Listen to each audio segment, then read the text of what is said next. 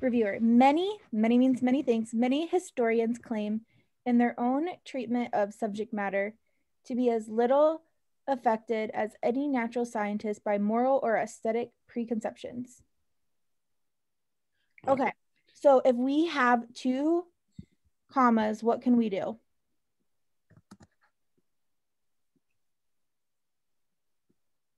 We can ignore what's in between it, at least for a minute, as we read the sentences. So this is saying many historians claim to be as little affected as any natural scientist by moral or aesthetic preconceptions whenever they're talking about the treatment of their own subject matter. So they're saying, hey, we can be as unbiased as these people, as natural scientists, in our subject matter as a historian. But we clearly cannot accept those proclamations of objectivity, for it is easy to find instances of false historical explanations embodying the ideological and other prejudice of their authors. What does that mean? Yeah. How would you? Well, the first thing that I would do, since this is the last sentence, is we have the word for, which is synonymous with since and because. So we know that this is support.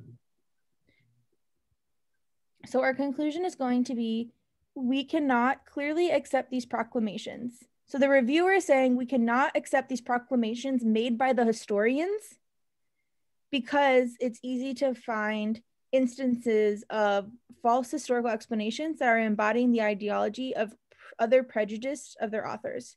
So we're saying like, hey, we cannot be objective because we use resources or we use information from books that the author of that book that we're using was prejudiced.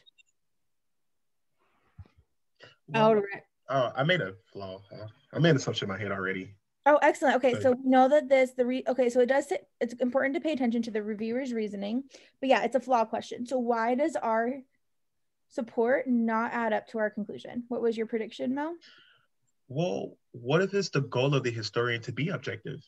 I don't think he took that into to place. Like, what if the whole goal of the historian is to be objective versus being subjective? Like, I mean, because he says like we can't accept these proclamations of objectivity, for it's easy to find instances of false historical. But then my mind says, well, why not? If that's the goal, if that's the goal of the historian is to be objective and not to be subjective, then why can't we accept these? I don't think that's what they're saying. I think they're saying that I think you're like they're saying that because it's easy to find instances of falseness. Just that doesn't mean that it's not true. Well, okay. Let's answer Mel's question first. He's saying that the reviewer is saying that we as reviewers or we as people cannot accept the proclamations made, these proclamations of objectivity. So what the reviewer is saying that the historians claim of their treatment of subject matter, this they are saying is objective. So they're saying that we cannot accept these proclamations of objectivity of the historians. And so so were you trying to say, well, maybe they're being subjective rather than objective? Did you mean to say subjective rather than objective? Right, that's what I'm saying. Yeah. Okay. I think you just switched to how you said it, but maybe I switched it. Yeah. Maybe I misheard. Okay, so you're saying, well, maybe you're saying that these statements are not objective statements; they're subjective statements. To the historian point of view, or to the historian point of view. I get what you're saying, and maybe I get what you're saying. I think that kind of goes back to, I'm like, well, if this is a premise, do we have to just accept it as true? Like, yeah, of course. I'm saying that these proclamations of activity, do we have to accept that this is? Oh, but you're saying that that's not what they meant it as, so the historian is taking it as something that it's not. Oh, I like that. No, you're onto a good thing. Okay, so I had to talk myself into that one.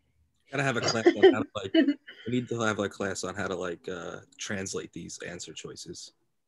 Yeah. Well, I'm having a Flaw class tomorrow about this. All right, I'll be there.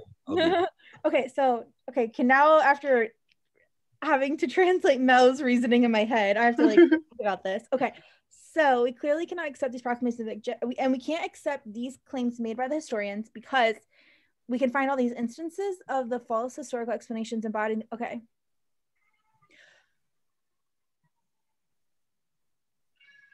My flaw here is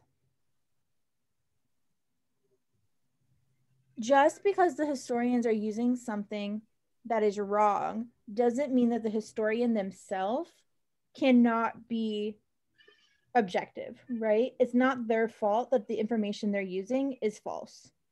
Based on the information, that's what I was. Is that that's what I was saying. Oh, okay. I did not get there. Okay, What? based on the information. I'm sorry. I literally said that. Like, I did not understand. I did not take it that way. Okay, so based on the information they have, I think I got confused between you saying subjective and objective, and I was taking it too literally. No, I was saying just because like they're going to be like in a sense objectiveness doesn't mean that it's wrong. Like their objectiveness is not wrong. Right. Their objectiveness isn't wrong. Just what they're using, what they're being, just because what they're potentially being objective of is wrong, but they're still being objective of it based on what they know, based on their perspective. Excellent. Right. Whoa. Okay. So let's go through these answer choices. A, takes for granted that the model of objectivity offered by the natural sciences should apply in other fields. Do we take that for granted? Do we assume that? No. We talk about other fields either. Yeah, what if other fields of other, what does that matter? How does that, nothing.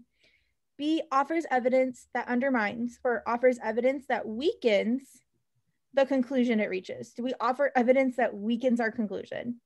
No. We actually strengthen it. Yeah, we were trying to. C, fails to recognize that many historians employ methodologies that are intended to uncover and compensate for prejudice. Do we fail to consider this? No. No, that's no. And even if that were true. What methodologies? What methodologies? but even if this were true, and we do have all these people that do this, that doesn't mean that they're right. Right. And that'd be like saying, like, what if they really were wrong? Like these methodologies were really wrong, and we did have all these people trying to uncover prejudice. Just because we have a bunch of people trying to uncover it, does that mean that it's not wrong? Like maybe they all literally just missed it. Excellent. And then D, takes for granted that at least one historical work that embodies prejudice is written by historians who purport to be objective. That's literally what we predicted. Yeah, that's what I was saying. Yeah. That some of the work that has prejudice in it is written by someone who tried to at least be objective. And then E, fails to recognize that not all historical explanations embodying ideologies are false. No, I think that we are totally cool with some of them being false. Right. Awesome. So our answer is going to be D.